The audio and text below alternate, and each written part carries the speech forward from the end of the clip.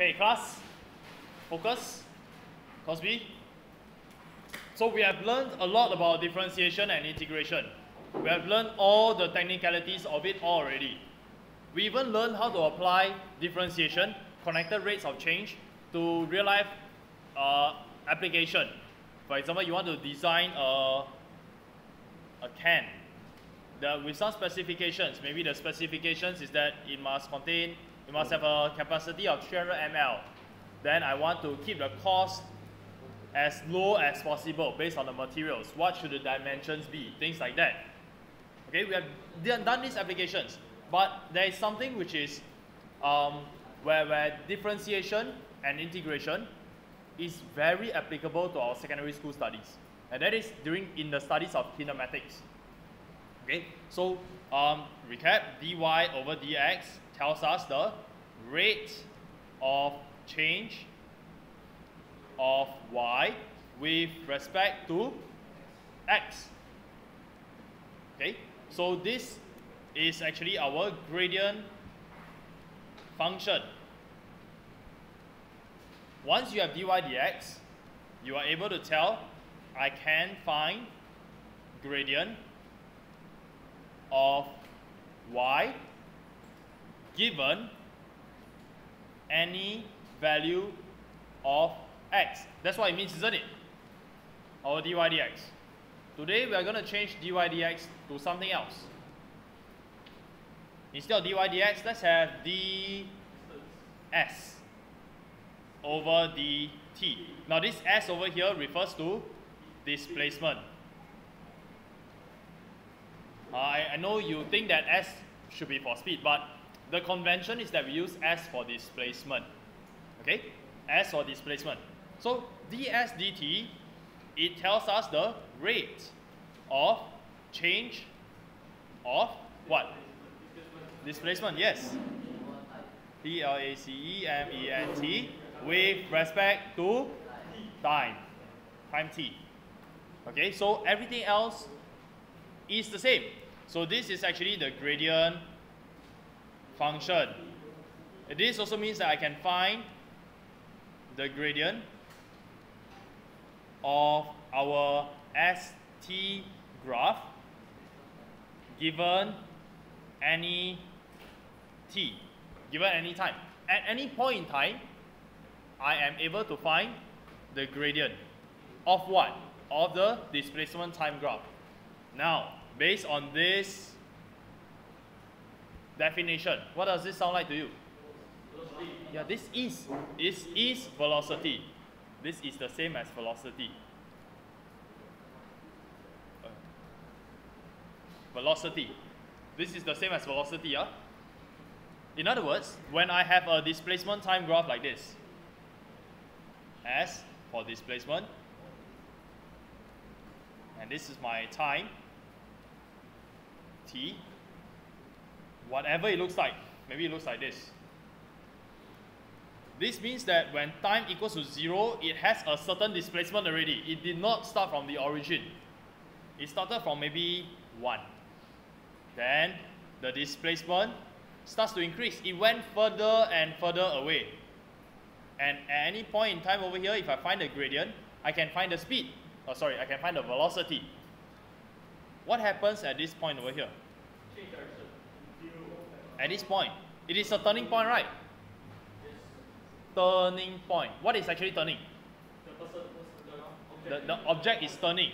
The displacement is now changing direction. From an increase, meaning I'm walking further and further away, at this point, after this point, I'm coming closer and closer. There is a turn over there. Gradient equals to 0. Gradient equals 0. Recap again, what does gradient represent? What is gradient represented by in this graph? Velocity. Velocity. Gradient equals 0 means? Velocity equals 0. When is velocity equals 0? When you stop moving or when you're turning, right? When you throw something up in the air, and at the highest point in time, what happened to it? It was instantaneously at rest. Okay, it was instantaneously at rest over there. So the velocity was 0. It changed direction. It was going up, then it started to come down. Okay, so that's our physics application for it. So after that, we can have another turning point over here, then it went up again, so on and so forth. Okay so far? Any questions?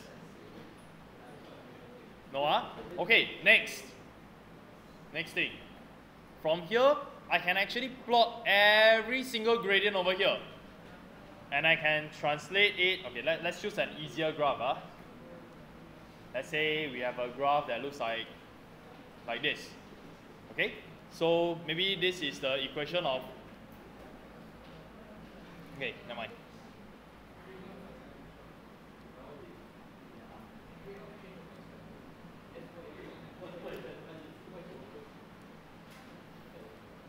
Okay, so now our first graph is our displacement time graph. The second graph is our velocity time graph. Okay, based on this graph, all the gradient, I'm going to transfer it down over here.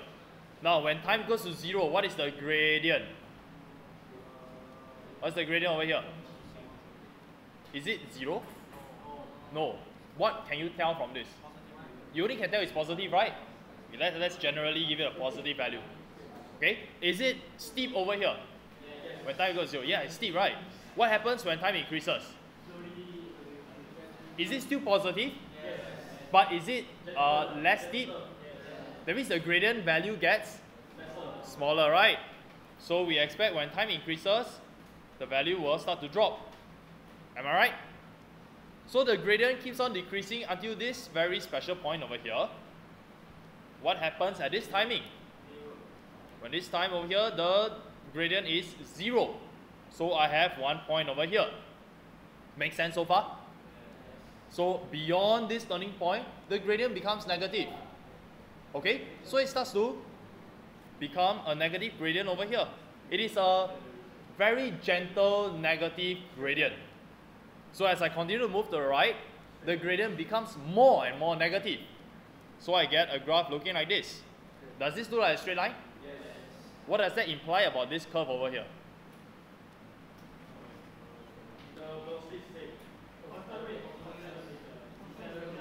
If this is a straight line, what kind of graph is this? Parabola. Right? Do you know why is it a parabola? Do you know why is it a parabola if this is a straight line? No?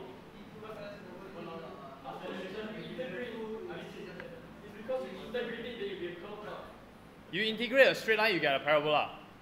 Is that what you're saying? Yes, correct. You integrate a straight line, you will get a parabola.